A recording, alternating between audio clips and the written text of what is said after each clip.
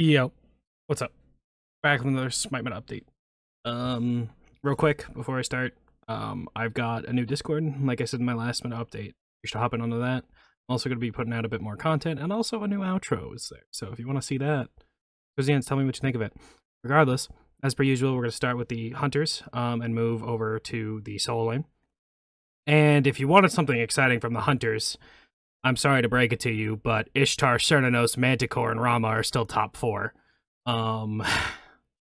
Really not much unique from it. I believe that this build still works. You can go it, though it has been nerfed.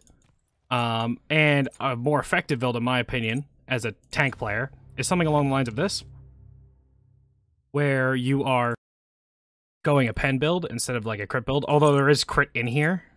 There's a bit of crit in here. This is more for the stats it gives and the passive it has when you do crit. Leather Cowl seems to be kind of like the starter item. It's that or Gilded. But these are kind of your core items that you would build. Devourer's Gauntlet seems to be going more over Bloodforge because Devourer's Gauntlet overall is more power. It does more for you. Other than that, like I said, Cernunnos, Ishtar, Manticore, and Rama. And the Manticore has his own build. Some people, I keep the Crusher in there, but some people have been going with the... Don't interrupt me. The Soul Eater, going double stacking, and then going the Crusher. You can go Bloodforge, you don't have to. Go Heartseeker, go Titan's Bane, go whatever. Alright.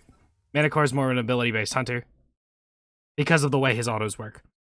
If you are looking outside of that, Izanami literally does what she's always done, and she has high damage, and she's got a lot of lane pressure. Though she's susceptible to getting caught with no CC immune ultimate, and her dash is very predictable. Other than that, though, Charybdis is okay, though I don't think she's as good in ranked.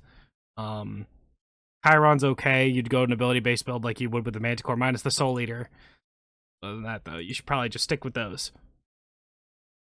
In terms of supports, going over the Warrior tab first. Horus. He does a lot. Especially in ranked, you're an aggressive support. You can set up things. You can force things yourself. You do a decent amount of damage. You are a pressure pick, and you can set up picks easily in ranked. And people are a lot more separated in ranked, so it's super easy to catch somebody out if you're queued with somebody, or even if you just are with your jungler. Catch them out. You have healing. Your ult's pretty decent. The main thing that makes him really good is this. Fracture into Updraft, because you stun them, shred their prots, and then you knock them up, and they're CC'd forever. This dash has a super low cooldown now as well, so you can constantly be dashing and healing up your team. He's overall a very good support, and he might be the best support in rank. Other than that, Ares Umoja, high skill ceiling, I should say. If you're good with them, play them. They are good in ranked. Umoja's a bit more consistent, and it requires less, I guess, ability to play them, but Umoja has the potential to do so many different things with the way her abilities work. Terra, Maui, super good. Sylvanas is decent. Bacchus is pretty good. Atlas is pretty good. Moving over to mages. Nox. If you've been watching SPL at all, you've been seeing Nox be prioritized a ton. Nox is super fucking annoying. Especially as a tank diving the backline, she can be super annoying for you. If you're a support player and you haven't been practicing her, you should definitely pick her up in some casuals first before slamming her in ranked, but you should definitely start picking her up. Aphrodite, I forgot about her last week somehow. Don't know how I did that. Has fallen off a little bit, but she's still very, very powerful, especially in ranked. I would still consider banning her. I don't know how I forgot about her last week. It's kind of embarrassing, to be quite honest with you. Moving over to mids. This is kind of similar to what it was. What I said last week was Merlin. Tiamat's kind of fallen out a bit, but Merlin is super powerful. Thoth is super powerful. Janus has kind of risen up into, if you see my most recent video, I built an excessive amount of pen on him. Regardless, it's... I've had multiple people tell me I built a lot of pen, and I told them that I did not care. And they were upset about that. Regardless, Janus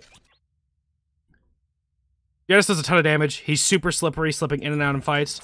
You build either Conduit or Sands of Time. Sands of Time's a bit better early, but late game Conduit is better. Because you could upgrade it into Gem of Focus. And you also don't have to worry about the overcapping on CDR because you go Deso. You can go Chronos Pendant. It's okay. You don't have to.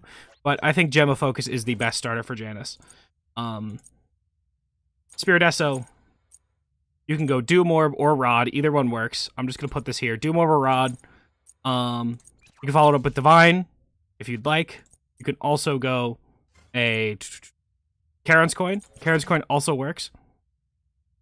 And after this point, you can pretty much go. You can go Soul Gem. You can go Ob Shard. Staff of Mirrodin's pretty solid. Soul Reaver's always good. Soul Reaver. Poly's pretty decent on him, too. You can go a lot of stuff on Janus. And it feels good. Regardless. Agni, Janus, Merlin, Thoth. The Morgan's pretty decent. Yu Huang, still solid, underplayed pick. Hell is super strong.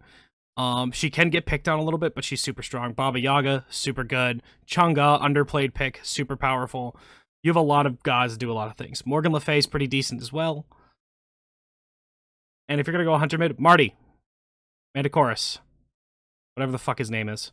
Very good mid laner. In fact, I think it's better than his Hunter role, but you can play him in both. Marty's kind of the big one. Ishtar's decent, but I would just go with Marty. I'm going to go Hunter mid. Assassin mid still work, but they're less powerful than the mage mid, so I would steer away from them. Speaking of assassins, junglers. Serket. I talked about her last week. I'm talking about her this week. This character does a lot. This is kind of like a build you would want to go. 2 different variants.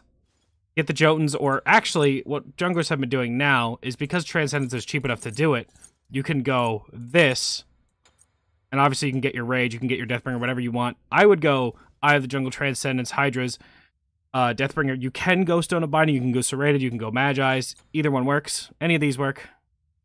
But I would go these 3 items. Or these 4 items. I get Protector of the Jungle. She is a super strong pick right now. And if you're not using her in ranked, you're doing it wrong. If you're a jungler. Practice her and play her. She's super strong.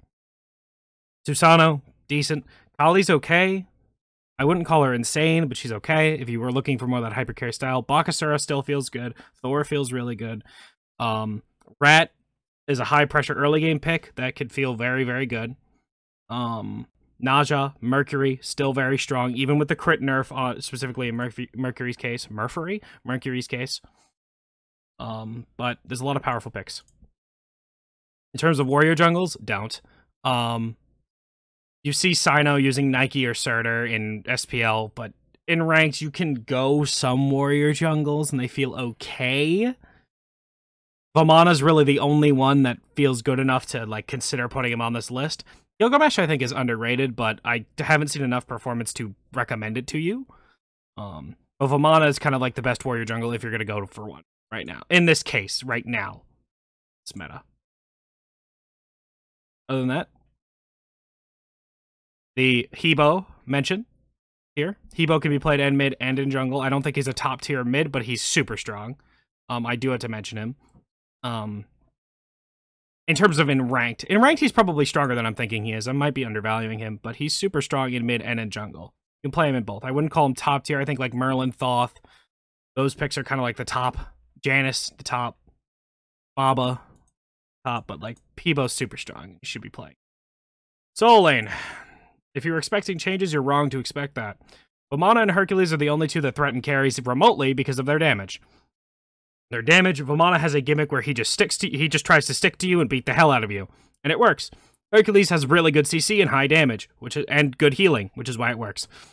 Guan Yu's good because Guan Yu has Prot Shred on his kit, and he's got low cooldowns and he can give his teammates CD. He doesn't provide the same level of threat as Hercules or Vamana does, but he's still decent.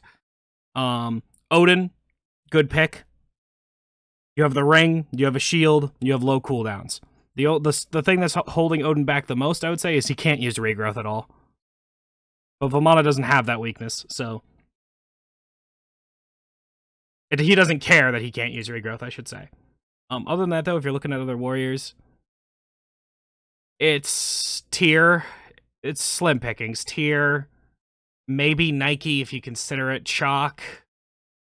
But outside of that, Hades, I gotta mention Hades. Hades is a damage soul laner that builds full damage and he kills. I will say, some assassin soul laners have been doing decently. Thor and Camazotz and Kleena in particular. Kleena is fallen out of the meta, even though she's still super strong. I think people are just sick of playing her. She's not as good into Herc, though.